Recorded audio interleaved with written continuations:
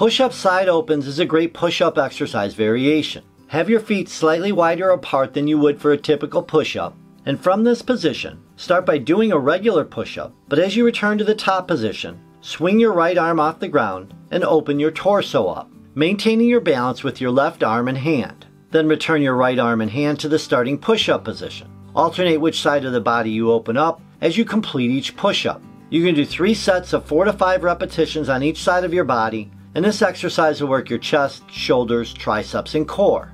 Alright my friends, hopefully you got something out of this video. I do have more videos right there for you. Till next time, I am out of here.